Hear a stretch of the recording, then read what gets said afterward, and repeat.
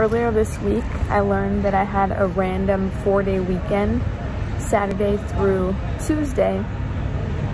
And I looked up flights because I've been missing home and missing my parents.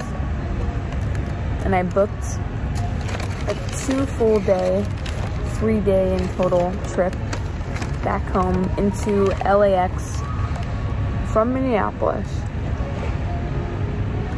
And right now it's 6 in the morning. I packed this morning.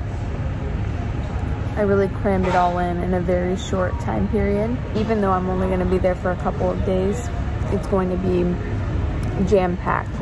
Right when I land, we're going straight to the Rose Bowl in Pasadena and going to the UCLA South Alabama football game.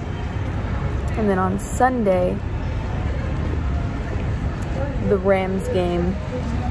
Falcons are in town. And interestingly enough, the former star receiver for USC, Drake London, is now with the Falcons. So that'll be cool to see. And then on Sunday night after the Rams game, I'm going golfing with both of my parents. And my mom says she's been golfing a lot. So I'm excited to see where her golf game is at because I have also been golfing a lot. I already know my dad's phenomenal at golf.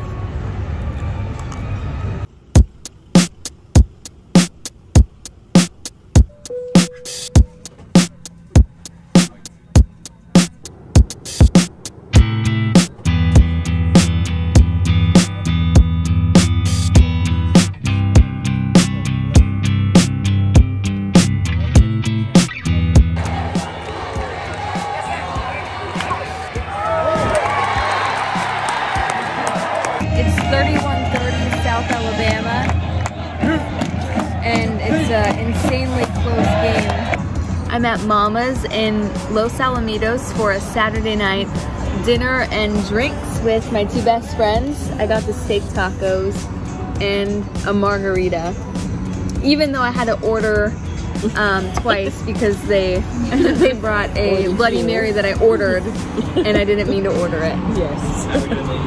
Good. Thank you. Sure. Yeah. Thank you. I got George's peach lemonade, spiked lemonade, and the blackened chicken sandwich with garlic rice. What does blackened chicken mean? It's just blackened on the way that they cook it, and there's bacon, avocado. Yeah, it's gonna be delicious. Yeah. And garlic aioli. It's important. Aioli. That's important. And I got a Moscow Mule and a chicken inferno sandwich. And we're all here for Allie's 25th birthday. Yes, ma'am. What are the emotions that go through your mind turning 25? Because I turned 25 in 2 months. 1 month, 2 months. Yeah. And she said it's really intense of a age to turn. It is very intense and I did not expect it. I truly feel like I have left all childhood behind and like I'm an adult now. And it's just such a new season of my life where I'm newly single, living by myself in my own apartment, really navigating what's next in my career, and I'm just embracing adulthood and having a quarter-life crisis. So that's where I'm at. How did your 25 birthday, how did that go for you? I had a great time. I was in New York with Vaughn. Oh. And we just explored New York again together. And so I had a great time. I love 25. 24 and 25 for me has been a good chapter. A lot of adulting and growing up for me, like a lot. So they've been good chapters for me. Tough, but still good. I was about to say 24 has been really difficult, and 23 for me. And I was telling Allie today that the first time I started to experience what it was going to be like to be 25 was today at the UCLA game. It was my first time going to a college game day experience and being like for sure older than everyone tailgating. Oh, wow. Yeah. Another thing, I've been feeling that kind of too. Like, fun psychology fact. When you turn 25, your corpus callosum closes in your brain and your brain is completely done developing. And so, yeah. So this is it. This is it. That's all you're gonna get. This is as hard as you're gonna get. What you see is what you get. So my high school changed so much since I've been gone. That building, oh my god.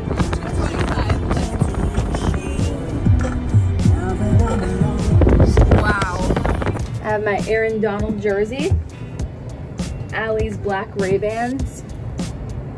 I've never once worn biker shorts with a jersey, but it fits today.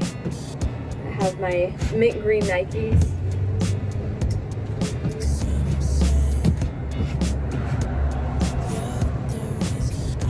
It's my first Rams game since being a Rams fan when they moved to LA from St. Louis, and I'm so excited. Dad, show what jersey you're wearing. I have my Aaron Donald jersey that I got for Christmas last year.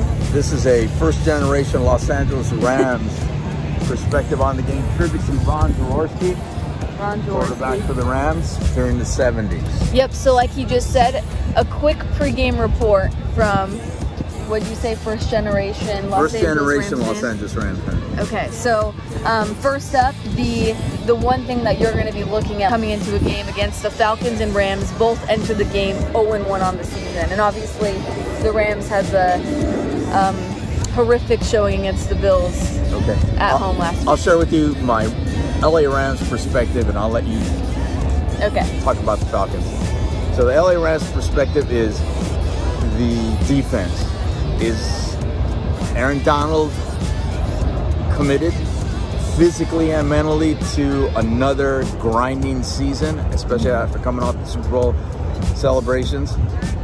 Is Jalen Ramsey gonna live up to his contract or continue to state that he's a stopper and then get lit up statistically constantly by the #1 offensive threat for the opposition?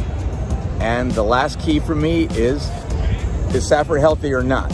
Is his arm the problem as to why he throws interceptions, or is it just like last year, threw as many interceptions as Trevor Lawrence did from the Jaguars, right? As many interceptions, but the difference is the Rams won the Super Bowl. So is Stafford just who he is, and the Rams had a lucky run through the playoffs to the World Championship? Because if they would have faced the Bills last year in the Super Bowl, I believe the Rams would have got their behinds beat badly. So let's see. Stafford's going to have to improve his performance, or the Rams won't have a chance this year of even making the playoffs. I like what you said about Jalen Ramsey, because last week when he was up against Stephon Diggs, wide receiver for the Bills, he had all of the talk. It was a revenge game for Stephon Diggs, because when Diggs got drafted, Jalen Ramsey had the audacity to say publicly that they thought that he shouldn't have been drafted as high as he was. So Stephon Diggs had his numbers and clearly showed that he won that battle. So for me on the Falcons side, a big key that I think if the Rams can shut down the big homecoming for college football, one of college football's top receivers last year, Drake London, who was drafted 8th overall in this most recent draft, can the Rams, you know, slow him down? And we talked about the secondary, but I think he's going to have, potentially it's a situation where his family's here, his first time back in LA, put up numbers against the Rams. He, you know, has all the reason to do that. And you made the great connection, Dad, Marcus Mariota. Pac-12, Oregon. And then Drake London coming from USC. It's the Pac-12 against the Rams today. It's